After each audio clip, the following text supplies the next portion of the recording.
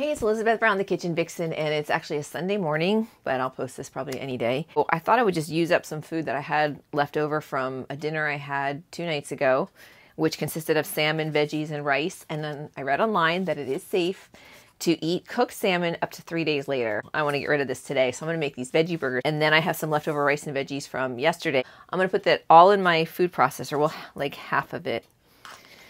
So you have to have like a Cuisinart. I guess you could kind of do some of this by hand, but I want to process the large veggies. And then I'm going to add a little bit of flour and egg. And my food's already seasoned, so I don't need to really add anything to it. So it's very simple. I think this is going to work. So I have a skillet already heated with some butter from grass-fed cows. So we got a nice little mush going on there. Just mush it one more time. Now I'm just going to add the rest of the rice and some vegetables. And just give it a pulse just to mix it.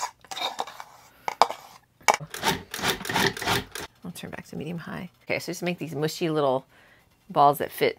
First there's the ball, and then you make it into a patty that fits into your hand. And stick it in the skillet. All right. This is all going to eventually dehydrate, so the egg will make it stick together. And I think we're going to have some nice veggie burgers going on. Hi, Chandler.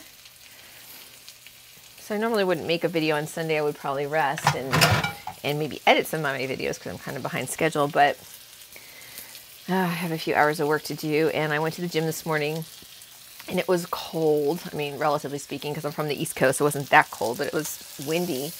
And then I just did a really quick leg workout, like front squats, sumo squats, and single leg deadlifts with a kettlebell, and then kettlebell swings. Can't control the feeling coming through. Every time I see you, I just wanna dance all day. It's true, so glad it's you, so glad it's you. Yeah, yeah, yeah, yeah, yeah. Oh, yeah, yeah, so glad it's you. Yeah, yeah, oh, yeah, yeah, so glad it's you. I rode my bike to the gym because I was a little late because I wanted to go to yoga at 8 o'clock. And then I rode really fast to yoga, and there was a big pack of cyclists. And so I caught up to them, and then I'm like, okay, I can't. I was caught up to them, and I was like ahead of them, and I was like, okay, I can't let them pass me. So I had to sprint for like 3 blocks on a mountain bike that I think I need air in my tires. So it was horrible. I was dying.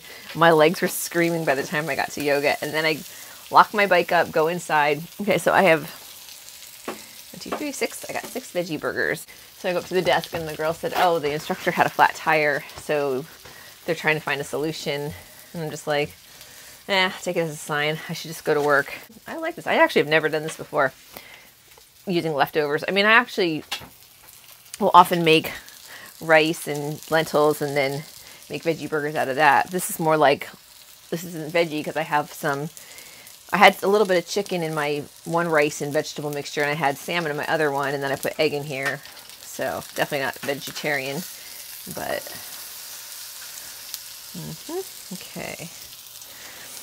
So definitely, I will definitely need the oven to firm this up. So I have my oven set at 450. I think now that I cook during each day, I don't have to spend all day Sunday cooking. So Sundays I'll often just rest or watch movies or read. I need to finish a book for my continuing education credits.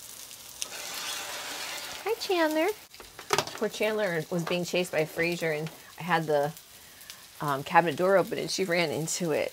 She's okay. I checked her out. Cats are pretty tough. Can't rush the process. Well, at least they're very nutritious. That's all I think about most of the time. Okay, so I think I'm just going to go finish these off in the oven while I get ready for work. Gotta wash my hair today anyway, so I'll be back. I didn't see Arnold today. I wanted to ask him to be on my cooking show, but the gym was really empty. I'll be back. Oh, by the way, I always feel like my stomach looks really big on camera, but look, it's not. Okay, so I'm ready to go to work. I got my clean Farrah Fawcett fluffy hair. The feathered look is what works for me, I guess. Because I don't get it cut that often, so it's not even like an intentional cut. But anyway, so my veggie burger, well, my leftover gluten-free everything burgers turned out so-so. 4 of them stayed together, 2 of them fell apart, but they're still gonna be good. Let's give them a taste. So I decided to also add some of my pickled watermelon rind, which is so delicious. You have to watch my watermelon episode. It's very simple to make. Okay, so as promised, we're gonna use every bit of the watermelon. I'm just gonna add some dill and garlic. Then we add some of the pieces of the watermelon. 1.5 teaspoons of sea salt for every cup of water. You want to add enough water, salt water, to cover the solution by 1 inch. Now see how the watermelon floats to the top. So obviously that means that air is going to get in there. What we're trying to do is we're creating an anaerobic condition. The way we're going to do that is we're going to make a lid out of some of the extra watermelon rind.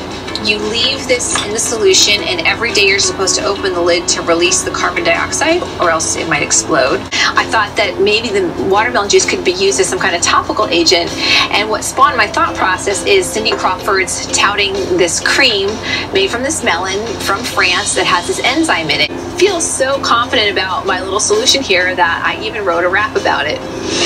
So now I'm off to work to earn some much needed Skrilla.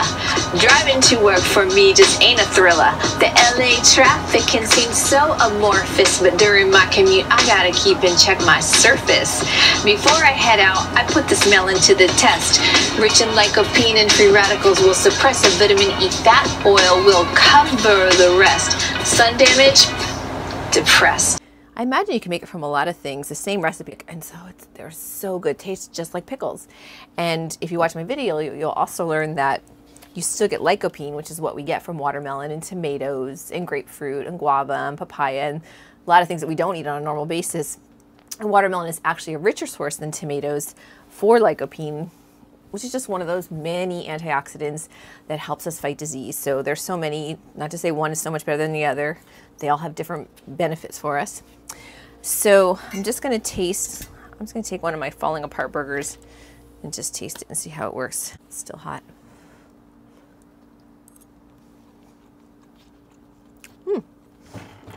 It's good. So it has, what do I have in here? I had some snap peas and a little bit of potato from my one dinner. Some salmon, some chicken, broccoli rabe, and a lot of wild rice, brown rice, and I think some quinoa as well. And then 1 egg. So it's good. And the pickle, watermelon rind, so good. Go for work for a couple hours, taking some tea and an apple. So got my day covered as far as food is concerned, so my energy will stay good. Right, Axel? One of my many Ralph Lauren cashmere sweaters. This is a black label from eBay. Probably paid $30 for this thing. And I think these things retail for like $300, $400, $500. I'm not even kidding. My kids' Gucci leggings, so I did pay full price for that, but not nearly as much as the adult version. And some Marc Jacobs clogs, which I got from Barney's, and now I heard they're going out of business. And I always love Barney's. And then a Prada, secondhand Prada bag from Linda's Stuff on eBay. And this is a knockoff off-white purse strap. So I always take even my little shoulder bags and I convert them to crossbody purses because it's just more, it makes more sense. So that's my fashion tip because I love fashion. And this is Elizabeth, the Kitchen Vixen, and I will hopefully see you next time.